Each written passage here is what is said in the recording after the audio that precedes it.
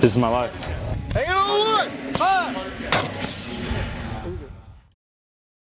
Hey, how's it going? I'm Lance Corporal Oscar Patrick Kush, 0341 Mortarman from Southside Chicago. This is my life.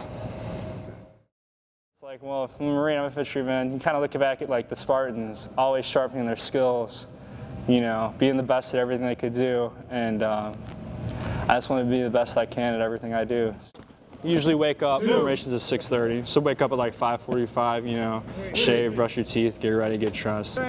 You know, we usually PT, work out in the morning, and then we come back, you know, do breakfast, take a little break, take a shower or whatever, and then we'll do a class. We're gonna do a couple classes, you know, whether it's like me being a mortarman, it's the FDC, or we'll do like, you know, gun line drills. We'll take the guns out and we'll go do drills.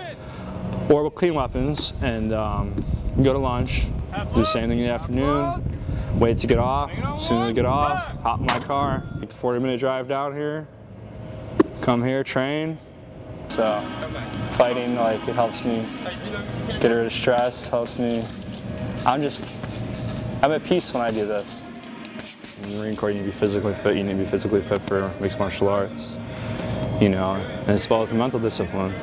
Things get hard in mixed martial arts, just like they get hard in the military. You know, when you're on a hike, you want to quit, just like when you're in the cage, you want to quit. Can't quit though, you want to win.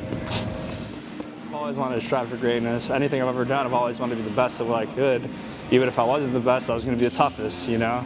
That's how I look at everything. Like, if I'm not the best technically, I'll be the toughest guy out there. That's how I was in wrestling. Wrestling, I was not technically the best wrestler. But I knew when I stepped on that mat, I was tougher than you. I was going to beat you, just like in the cage, just like in the Marine Corps. You know, that's just the way I was raised. Train until about 8:30, call it a night, watch some TV, go to sleep, do it all over again.